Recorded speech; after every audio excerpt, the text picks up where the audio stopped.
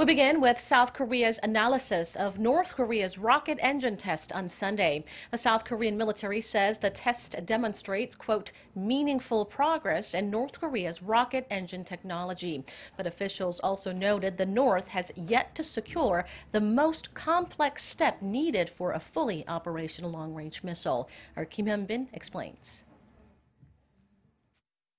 Following North Korea's new high-thrust rocket engine test on Sunday, it's widely believed the North has mastered many core technologies, including rocket engine, propulsion, and missile separation.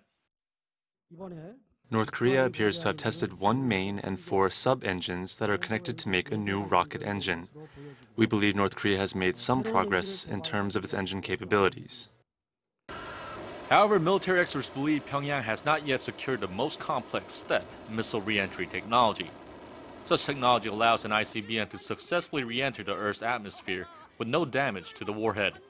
An ICBM with a range of 1,000 kilometers re-enters the atmosphere at an average speed of 24 miles, or some 30,000 kilometers an hour, and the warhead has to endure temperatures of more than 7,000 degrees Celsius.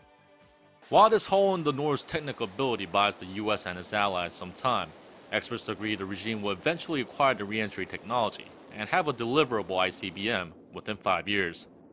Once the technology is mastered, a North Korean ICBM could target the west coast of the mainland United States. US officials have said that as Pyongyang gets closer to having a deliverable nuclear weapon, Washington should be ready to take preemptive measures. North Korea has conducted 6 ICBM tests since 1998, accumulating a high degree of know-how and technology over the years.